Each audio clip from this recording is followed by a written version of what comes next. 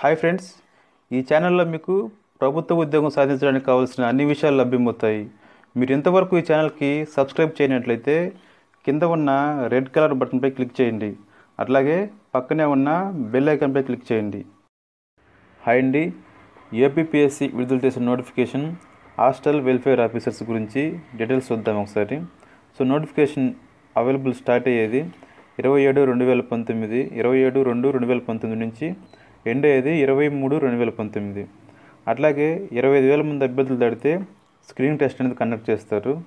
అట్లాగే main examination అనేది tentative dates ఇచ్చున్నారు. ఇక్కడ జూన్ 2019 సెకండ్ వీక్లో ఉండొచ్చని. అట్లాగే ఇక్కడ వేకెన్సీస్ పరంగా చూస్తే మొత్తం వేకెన్సీస్ డిస్ట్రిక్ట్ క్యాడర్ వేకెన్సీస్ ఇవి. సో ఫస్ట్ పోస్ట్ కోడ్ 1లో చూస్తే హాస్టల్ వెల్ఫేర్ ఆఫీసర్స్ మేలు మరియు ఫీమేల్ ఇద్దరు కలిపి ఉంటాయి. ఇవి మొత్తం 2 పోస్టులు ఉన్నాయి. అట్లాగే hostel welfare officers only female, only ladies వరకు ఈ పోస్టులు, అవి మొత్తం 8 ఉన్నాయి. అట్లాగే hostel welfare officers grade 2 tribal welfare subordinate service సంబంధించి మొత్తం 18 పోస్టులు.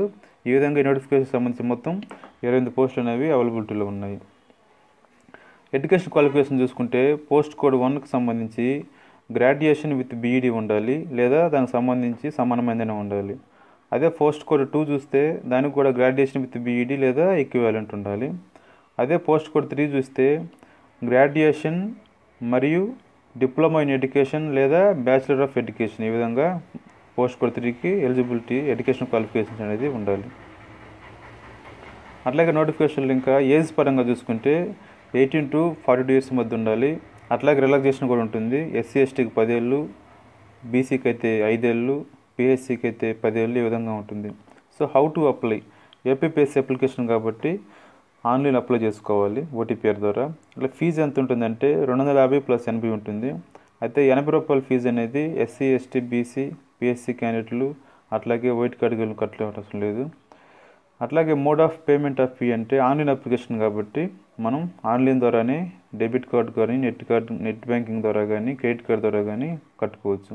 సో ప్రొసీజర్ ఆఫ్ సెలక్షన్ ఎలా జరుగుతుందంటే ఇంటర్వ్యూ ఏమీ ఉండదు, ఓన్లీ మెరిట్ అండ్ మెయిన్ ఎగ్జామినేషన్లో మనం చూపించిన ప్రతిభ ఆధారంగా వచ్చిన మార్క్స్ని బట్టి ఈ పోస్టులు అనేవి కేటాయిస్తారు.